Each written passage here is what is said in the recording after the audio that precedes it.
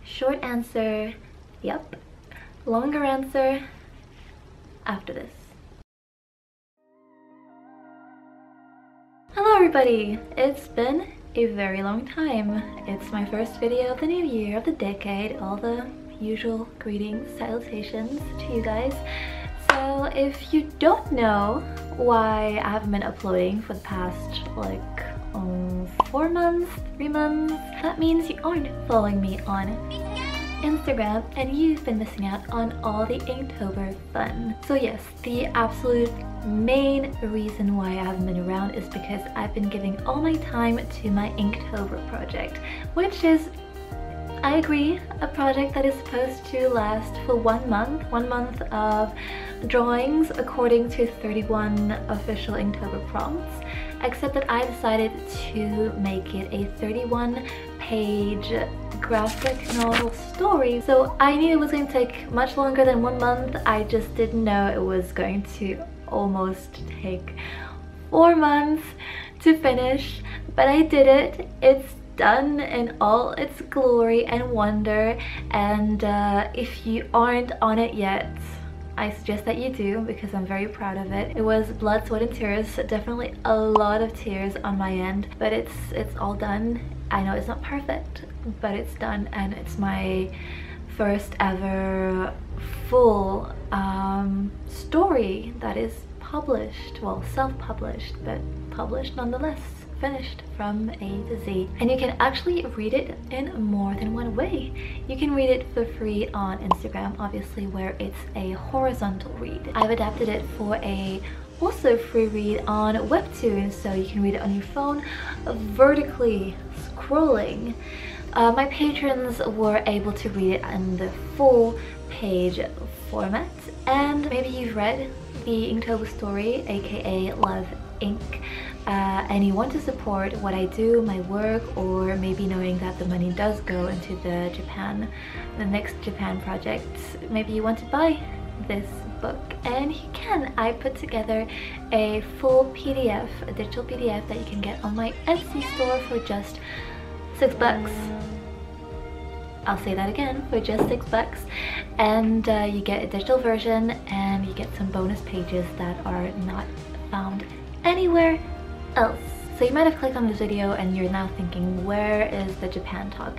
I'm getting to that. If you don't know me already, I'm IkuTree Len, and I make YouTube videos, but I primarily identify as being an artist, an illustrator, a creator of many different things, and graphic novels has been my background. It's what I studied in school. So bear with me, Japan content lovers, but if you are watching my videos, you need to expect a little art here and there, because that is what makes me who I am. So this is Love Ink, the story that I wrote. This is obviously a physical version that was so kindly gifted to me. Like the same day that I finished it, I received this beauty, and it's exactly what I needed, because I did not realize how much work I had accomplished until this landed in my hands. 31 pages of story that I made all by myself. And yeah, I know I'm kind of like self-praising here, but it was a long road and I almost gave up so many times, and like I said, I know it's not perfect, but I finished it and I'm very happy and very proud. So you can get, so this is printed from the digital PDF, obviously. So this is what you get in your PDF. You get the 31 pages, you get some bonus content that yeah, I wrote a graphic novel, Love Ink. So read it for free on my Instagram. By the way, those 50 people who unfollowed me on Instagram while I was working on Inktober, how rude. How rude and shameful, because it really hurt my artist pride. Don't do that. Maybe wait until I'm done and then go away. Not during. I was working hard, okay?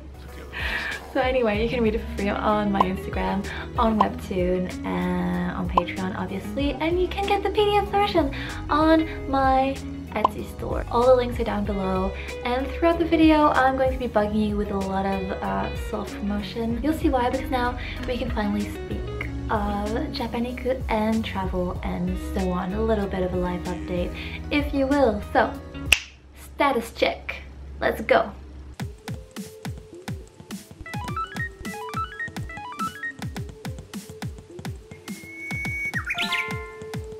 So as I mentioned, short answer is yes, I will be going back to Japan this year. Japaniku 2.0 is confirmed. The date has been set, the clock has been started, and I'm getting ready. I'm getting ready to go back to Japan. That is the short answer. The more complicated answer is yes, the countdown has begun, but I have reached just about 50% of my required budget. It's my own personal requirement budget, so I always over budget, but I would still like to get as close to it as possible as to not get a repeat of Japaniku 1.5, which I loved.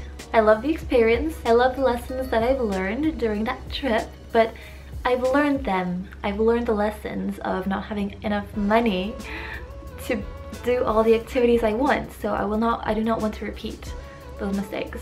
So I'm over budgeting for this trip, but we have just about reached 50%. I'm not sure exactly because I've already had some expenses done for 2.0, but I think we're about 50%. I definitely hear the clock ticking in my head, but I'm very excited for it. I'm very nervous for it, and I'm working my ass off. All I can say is 2.0 is happening in 2020.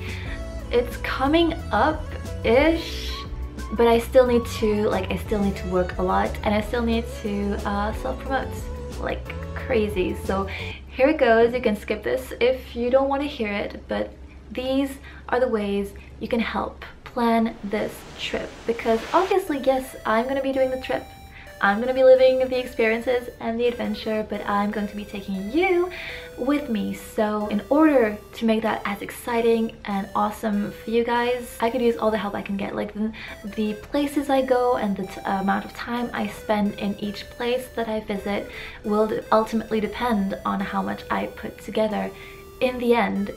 So how can you help? Well, obviously you're watching my video and maybe you have your ad blocker off.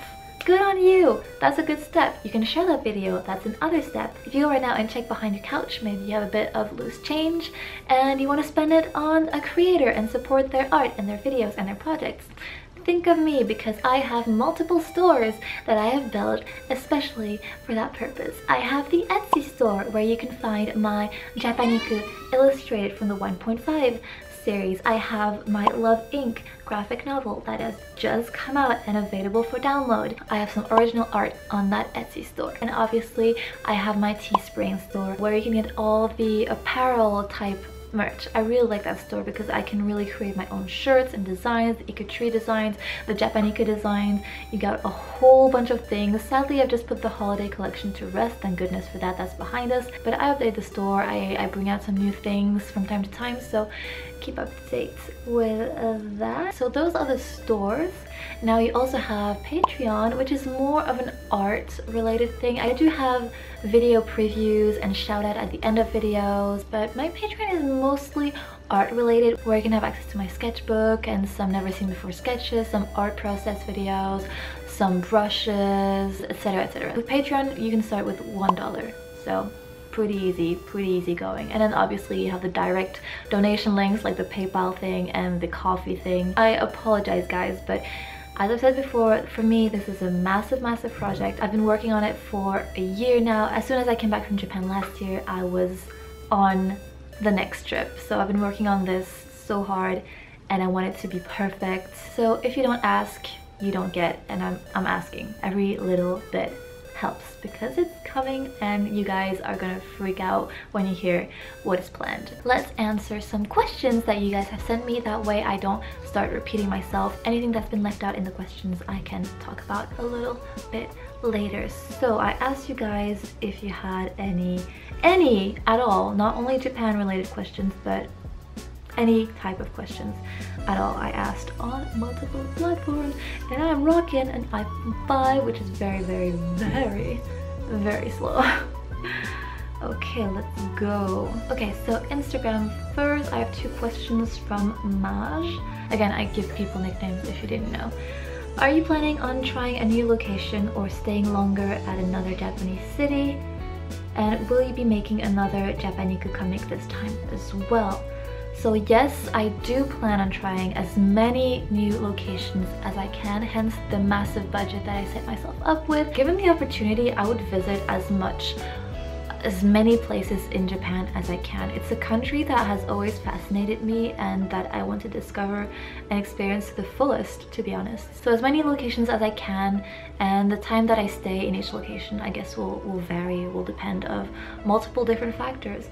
And will I be making another Japaniku comic this time as well? I hope so, because the Japaniku comic doodles are based off what I used to do, which were daily doodles or doodle diary doodles. But I'm currently not really doing that. I need a break from it because I used to do them to just like freely draw and not have to think about it, and I started thinking while I was drawing and I started putting pressure on those daily doodles. So now I'm stuck artist block with my daily doodles, which sucks because I used to love doing them. I want to start doing them again, but I don't know when my brain will let me. Short answer is I want to. It was fun to do, it was great. I intend to, but we'll see. We'll see what happens then. You never know, it can happen. Friend mine is asking, where will you stay on the first night upon arrival? Well, I am landing in Tokyo and I will be staying in Tokyo on my first night. Efthymios Brew, when are you planning to travel? In 2020, this year. That's as much as I can really reveal for now, again for my own comfort and security here on the internet, but also I want it to be a surprise for you guys. So 2020, soon-ish, take that however you will. Oh, another question from that same user, are you going to stay for days or a month? What can I reveal? I'm staying longer than I've ever stayed in Japan. So go back and check how many days I stayed the first time, which was my longest stay, and it'll be longer than that stay for sure. Big project, big project. Rockets. Anywhere in Japan you'd love to visit but haven't been to yet? Everywhere. But I guess my main places that I would really want to go and I haven't been to yet is obviously Hokkaido, Sapporo. I would like to go to Okinawa, like opposite, like complete opposite places on the map. What else? I know I skipped out on Yokohama last time because of lack of funds. Card was rejected. Figure of speech. I didn't get to go to Yokohama, so since then stayed in my head. And obviously because I had the Odaiba meltdown, I didn't really get to visit Odaiba. I just crossed the bridge and then went back. So those are the places that stay in my head. Obviously there are a lot more I'll have to check in my travel diaries. But yeah, there are so many places I want to visit so badly. Those are just the ones that pop into my mind, and I shut my phone off. Michelle Clover is asking, how will your plans be different from the 2 first trips? Well, first off, it will be longer, so I'm hoping that I'll be able to have like filming adventure days, but also rest days, maybe some me days where I just go and explore by myself without like the pressure of having to vlog, like not live everything through a camera. That's for me how it will change. For you it will change the fact that it's longer and that I'm planning to visit different places, and there are a lot of little things that will be different but that I can't fully reveal yet. One, because some of them are not really confirmed yet, and others, well, I want to surprise you with it.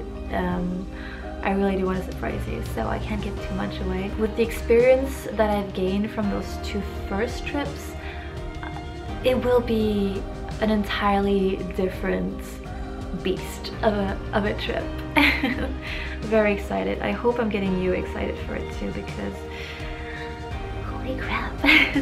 I did get one question on Twitter also. Let me find it again. Oh my god, slow ass phone. Okay, the question on Twitter that I got is from Alec James, and it's what's been the hardest part of planning solo travel, and how on earth do you stay motivated to do drawings every day? Yes, art question. You're awesome. I love it when you guys ask me art questions. Me and art, we have a weird relationship, a love-hate relationship, so I need a lot of approval when it comes to art. But first of all, what is the hardest part of planning solo travel? So planning, not traveling solo travel, because the hardest part of traveling solo is actually, in my opinion, being solo, because sometimes it does get lonely, especially if you don't have that affinity, like that easy ability of making friends really easily. Sometimes you do want to share experiences with people and you don't have anyone that comes to mind, or you don't have anyone with you, and it does get a little bit sad. The hardest part of planning solo travel is just knowing your limits, I would suppose. Knowing yourself, maybe researching things as much as you can, because you know that you get anxious, I don't know, like in trains or in certain areas, and you need a plan B, and you really need to plan for everything, because you can only count on yourself. Well, in my opinion, and in my case, I felt like I could only count on myself. If something went wrong, it was on me, and it was on me to fix it. So I guess that's one of the hardest part of planning a solo trip, is that you do everything from A to Z, and you'd be surprised at how much you do end up stepping up and taking responsibility and taking action and taking control of your own adventure and experience, even if it's something that you would never do back at home. That was what it was for me. I love it when you guys ask me art questions. So those are the questions that you asked for the trip. I'm thinking about what other things I can reveal. All I can say is that it's going to be a much longer trip than the previous ones. To give myself some breathing time and some exploring by myself without the camera, and take more time at each location compared to like rushing from like, oh, I'm in this area, I want to hit this point in one day, which was very tiring. I want to really take more time to observe, and maybe more time to be artsy, and maybe more time to meet people and get acquainted with people, other travelers, locals, just people. I'm not a people person, which is probably why I'm saying people over and over. But yeah, there are many more things that I want to reveal to you guys, but that will have to wait. But now that the Japaniku 2.0 is officially confirmed, no more maybes, it's coming. 100% sure it's coming. Now that it's confirmed, you guys can start getting excited and start sending your suggestions and maybe making your guesses, and yeah, spreading the word. And definitely subscribe to this channel, definitely follow me on Instagram, because even though it might be an art Instagram, mostly I do post a lot of updates on my stories. Same goes for Twitter. I want to go back to streaming on Twitch, which is also something that I might do while I'm in Japan, is our Twitch streams. So a lot of exciting things coming your way. I am so excited to show you guys. I'm so excited to live them myself, but obviously I'm also very excited to show you guys. This wasn't supposed to be the first video I put out. I have another one that I am editing right now, but it felt weird to not say something after such a long absence, and my voice is shot because I've been talking for almost an hour. Hopefully I've edited this way down. Again, if you haven't subscribed to this channel, please do. Very grateful for you following me there. And if you want to boost my little artist ego a little bit and kill that imposter syndrome for once and for all, follow me on Instagram. Okay, I'm gonna leave you guys now. If you have any more questions, leave it in the comments.